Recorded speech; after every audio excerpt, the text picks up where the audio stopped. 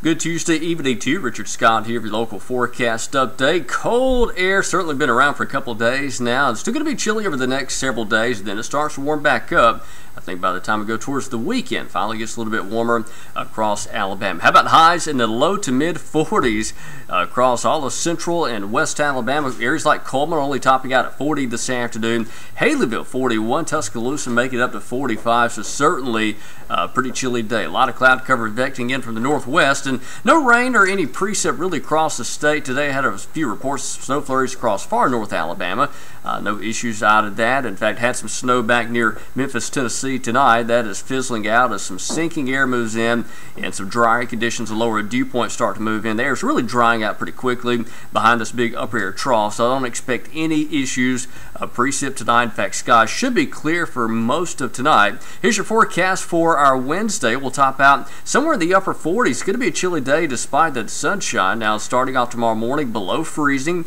I think most areas will be in the upper 20s to mid 20s across central and western Alabama. So again, going to be a really cold start to the day. Again, surface high moving in, and that promotes sinking air, so not any cloud cover going to be around with that feature as going to Wednesday, so plenty of sunshine. Now, Thursday, the surface high still overhead. I expect a very cold start to Thursday morning. In fact, Thursday morning will be our most damaging freeze and frost because of the potential for the calm wind, clear sky, and dry air in combination. I do expect a lot of frost early Thursday. So you've got some of that cold weather sensitive plants outdoors. Keep that in mind. Thursday morning, that's going to be a big deal. Even tonight, though, it's going to be below freezing, but the wind should prevent a lot of frost from developing. Now, as we go into Thursday afternoon, we started modifying trend. Surface high still on top of us.